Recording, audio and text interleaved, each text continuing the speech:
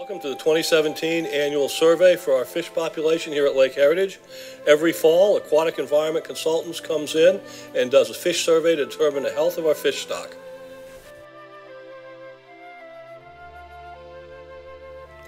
Our participants this year were Stephanie and Tina from the office, Fred Schenker, myself, and Joe Richard, who's recording this whole thing. In a nutshell, here's how the survey works. You can see the John boat. They've got a little generator in there. The probes coming out the front have a mild current in the water, and as you can see, he's lifting out the fish. They get a mild shock. It stuns them for a little while.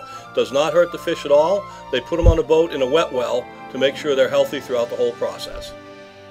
The fish are then removed from the wet well. They're all weighed and measured and put back into the lake, and records kept for every fish. And last year was like 6-inch largemouth too. Well, they do have nice That's a nice walleye. That's my dad's favorite fish right there. He went fishing. Why? 18.6. Largemouth.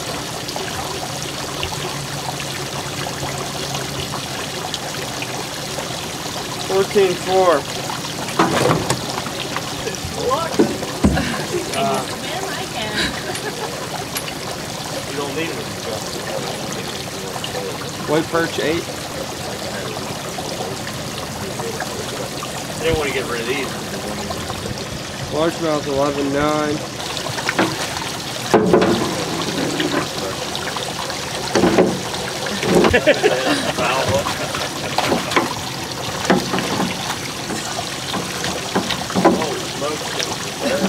Huh?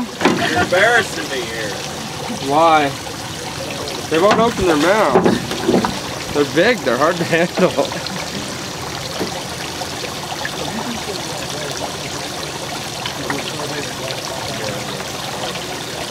18.9.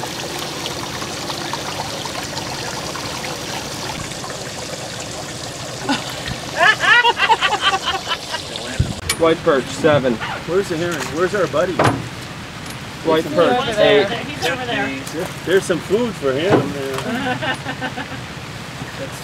Largemouth 8. You want an exact? Oh. Right. Bill, it's good to see you out here again this year. I know we've done this for a lot of years. What's your off-the-top first impression of how this year went?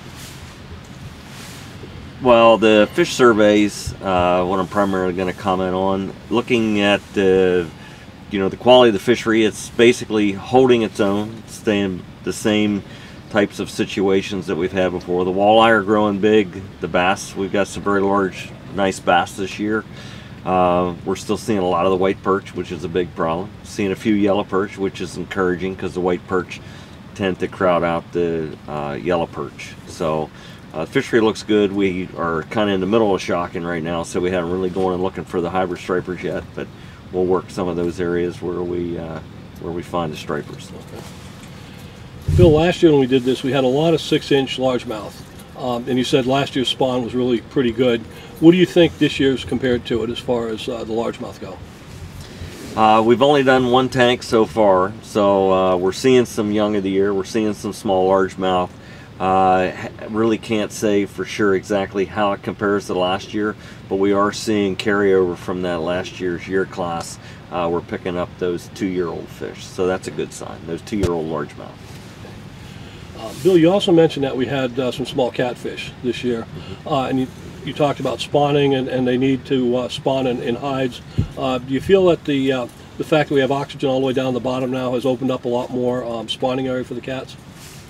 That could have something to do with it. The catfish like a cavity to get back into that basically has one entrance, like a closed off pipe or a crevice in the rocks, that type of thing.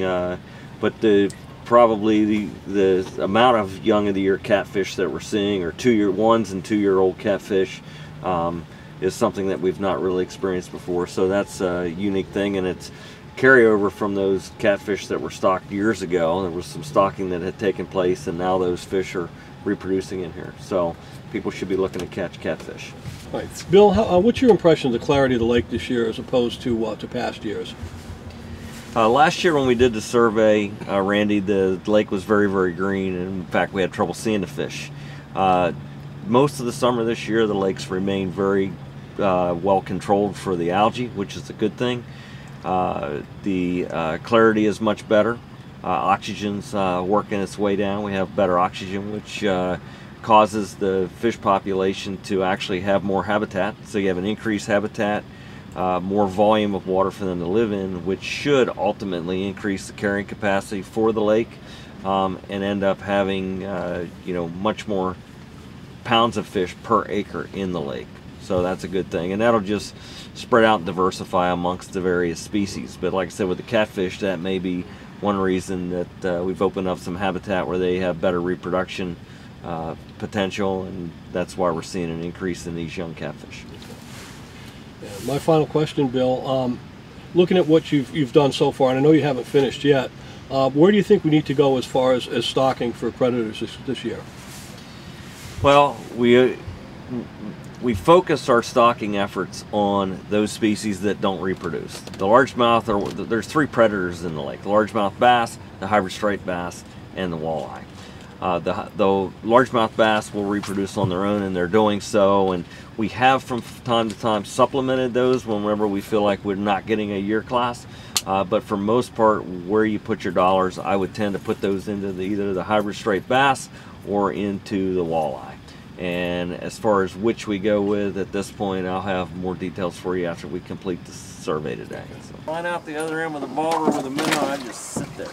I put chicken liver on the bottom and sit there with chicken liver on the bottom. They love chicken liver. Hybrid stripers? They love chicken liver. Oh my God, do they ever? Chicken liver. That's how we get them at night. Chicken liver on the bobber, just cast it out. No, That's no as bad bobber. as a stink bait for No bobber, right on the bottom of the slip sinker so they can't feel the line.